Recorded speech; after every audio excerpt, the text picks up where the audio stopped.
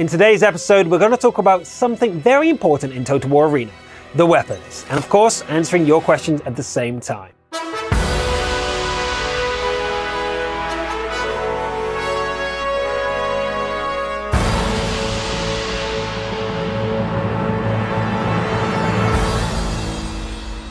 So, the first question is, what weapons are there?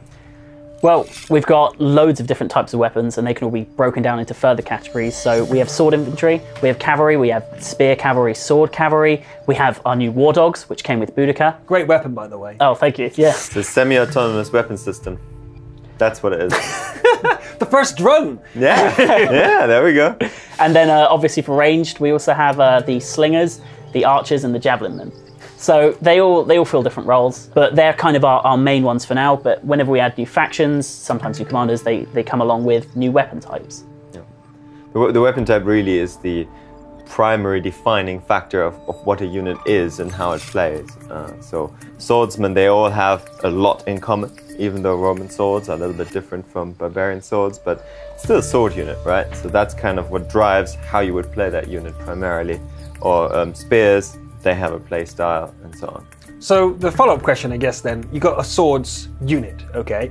So then you have your, dagger swords, your short sword swords, your long sword swords, your great sword swords. Like, is it all just one type of swords? Or in Total War Arena, you're only going for the historical swords? Like, how is swords defined within themselves? Well, we generally, I would say we have two major types of swords in the game. We have the swords, standard swords, right? We don't really make a gameplay-wise distinction between how long that sword is or whether it's made of bronze or iron.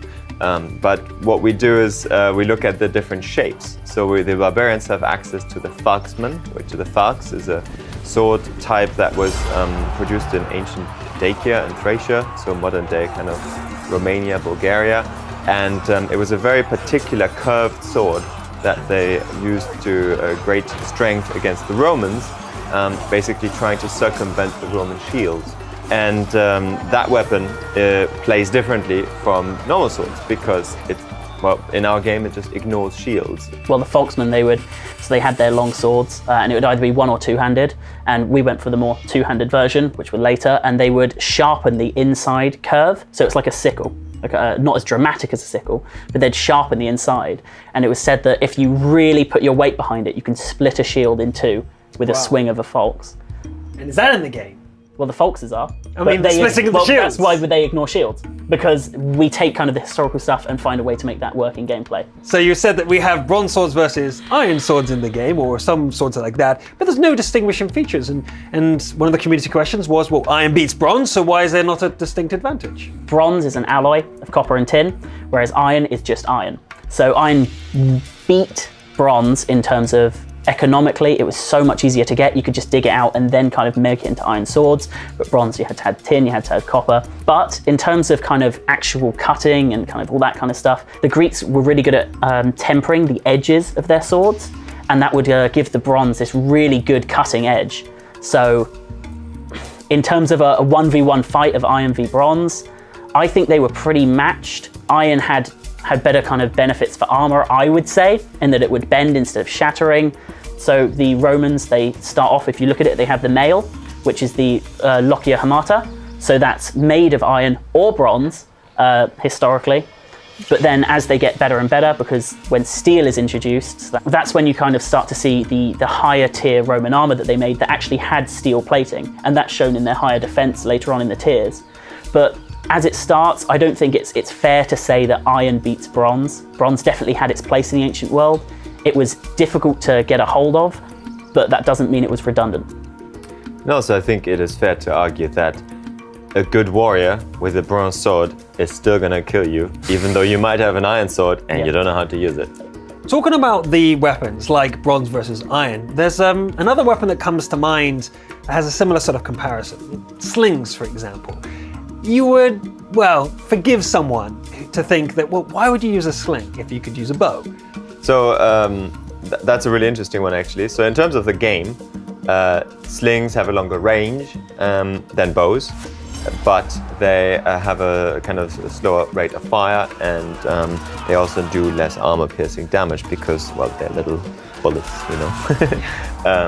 And the bows, obviously, they can fire more rapidly. And the bows are better at hitting armor, but they're still not as good as the javelins, which are very short range, but they're excellent in armor penetration.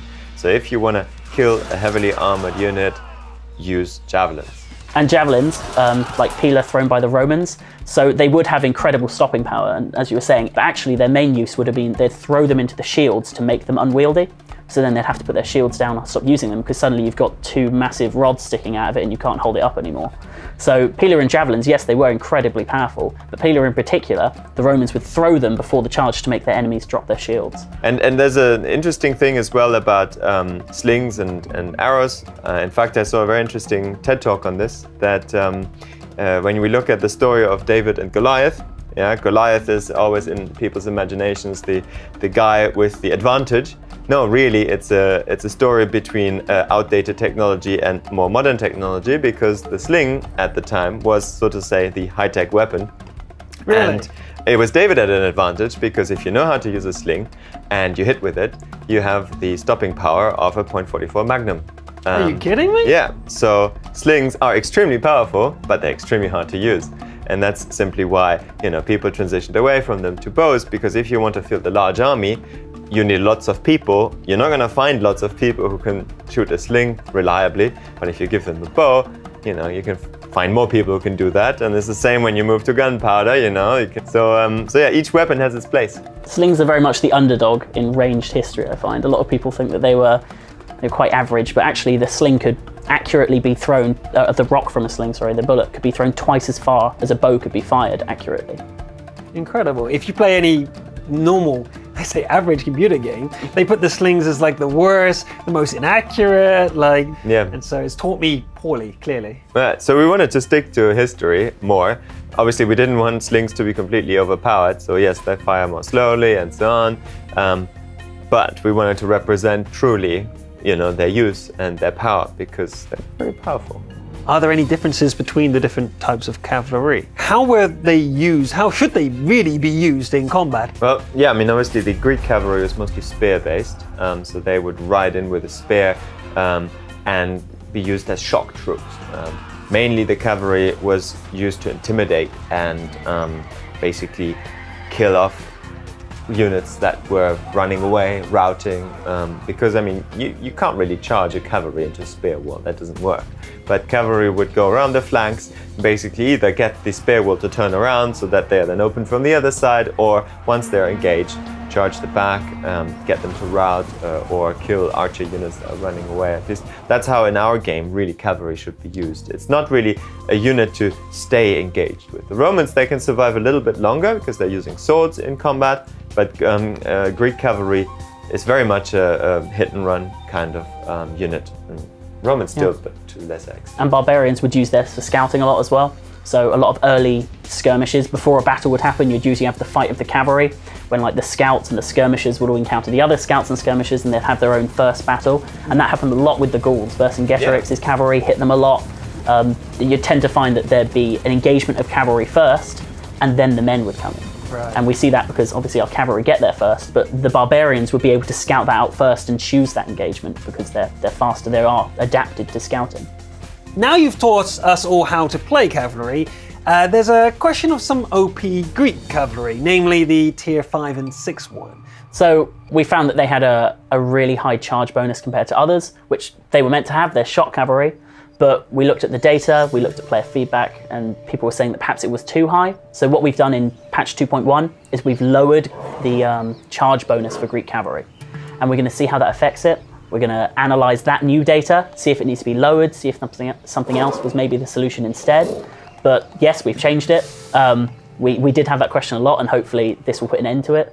So talking about OP, what about 4-player parties? It used to be 3, now it's 4.